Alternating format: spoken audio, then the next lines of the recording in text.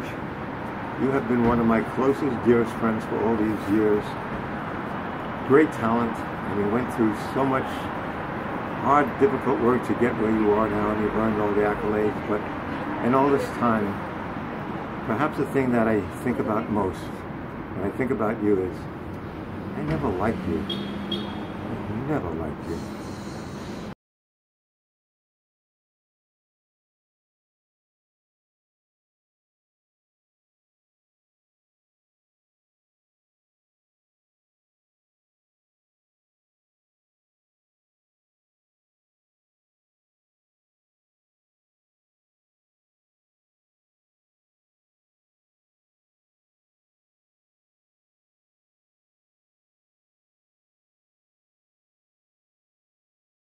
Hi Angie, this is Rich Powell. I want to say thanks for all the years of laughter and inspiration.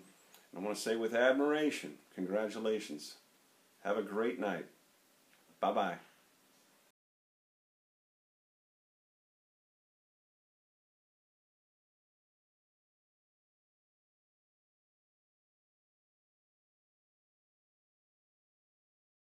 Hello, cartoonists! Anton here from Sydney, Australia. G'day, mate.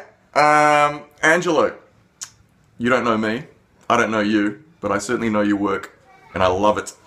I love your gorgeous lines, your sumptuous form, your sweet, deep blacks. Seriously, amazing. I grew up reading Mad Magazine and seeing your work throughout the years, and I think you're an amazing artist, and I really wish I could be there to meet you tonight. But I can't. I'm stuck here. So anyway, I will have to make do with that, and you'll have to make do with this video. See you later. Have a great night, guys. Bye.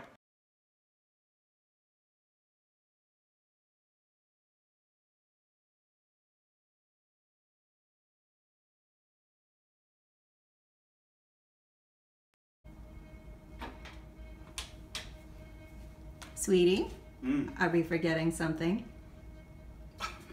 Sorry.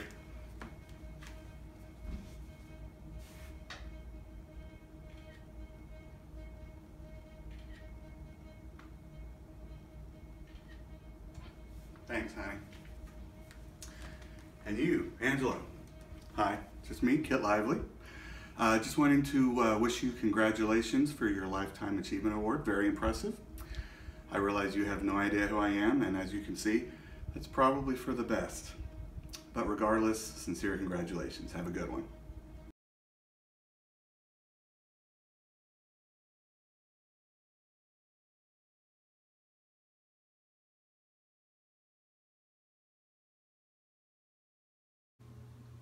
Hi, Angelo.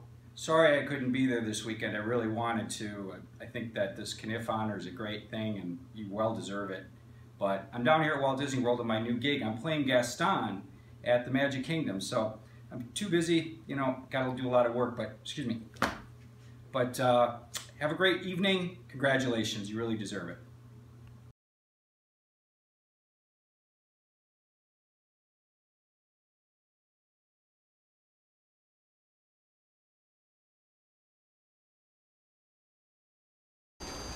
Hi, I'm probably Mark Evanier.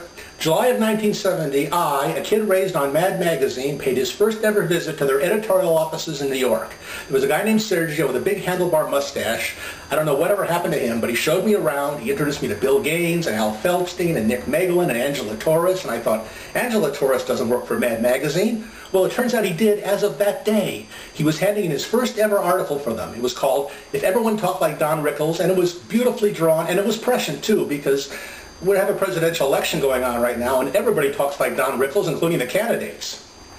He followed it with another great job and another great job, and pretty soon we all accepted him as another one of the usual gang of idiots, and Mad Magazine was not complete for decades without a wonderful job by Angelo Torres. He's very deserving of this award. Congratulations. Oh, he didn't draw this, but he could have. He's that good.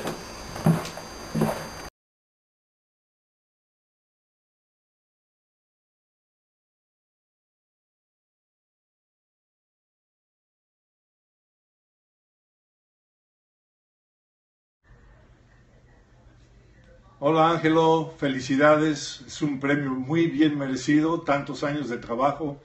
¿Cómo me hubiera gustado estar ahí? Oh, I'm sorry, I was speaking in Spanish. I'm so glad. I wish I was there with you, but the distance, you know, I cannot make it. I know a lot of people cannot make it because we live so far away. I know Nick cannot make it, but that's good. If Meglin is not there, he will not bore us with all those fantastic trips that we take to Europe and all the food that we ate and all the Puerto Rican things with all the garlic, you know. Nick's there. Nick is there? Nick made it? Oh, Nick! Oh, so glad you could make it. I'm just joking, you know. Without you, we would be nothing. Angelo would have never done what he's done, and he will be still cutting sugar in Puerto Rico, and I will be still singing with a mariachi band. Never mind. Felicidades, Angelo. Un gran abrazo. I wish I was there with you.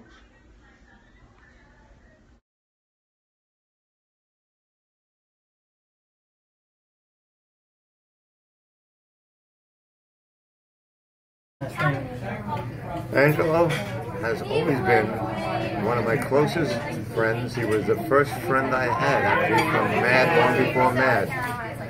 I met him in art school, in School of Visual Arts, long before his career started. And after all these years, I must say, Ange, I never liked you.